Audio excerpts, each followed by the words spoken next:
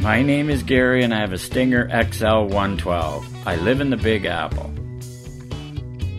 Around the city, space is one of the most precious and rare commodities, and we bikers have it not much different.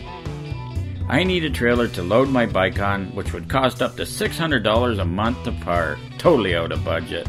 I started looking for the best option and I found my Stinger XL112.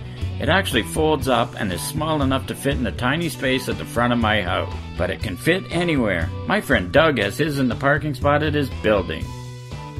My XL112 is incredibly strong and it carries my bike with ease. It is smooth on the road and takes tight turns, so driving in the city is very easy.